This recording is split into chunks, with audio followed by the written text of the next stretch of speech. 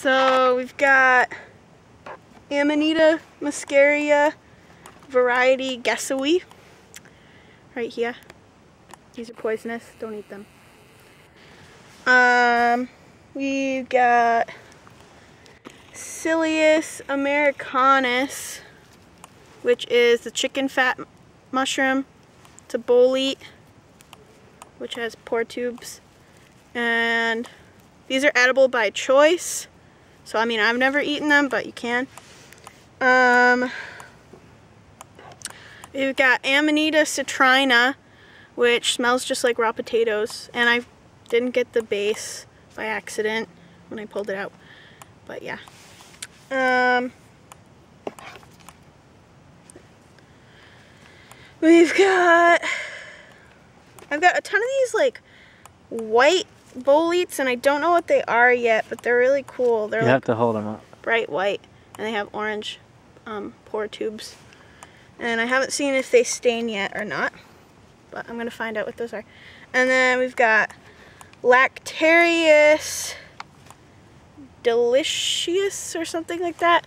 But they're like these bright orange gilled mushrooms, and they lactate orange latex when you break the gills. And I don't know if you can really see that. They're kind of old, so they're not doing it as well. But yeah. And these are edible too. They're kind of slimy though, so I don't know if I would try them. But and I got some puffballs here. There's more in here somewhere. Lycopodern tiformis or something. They grow, these ones grow on wood. And they go puff. Well, I guess all this stuff is out. Yeah. And those are edible as long as they're white inside. I got this giant bolete.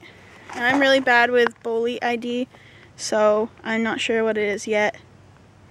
But it seems really big and cool. It's probably edible. Oh, and I got these really cool, what are they called? Bird's nest cups. And these ones have eggs in them, which are actually the spore packets.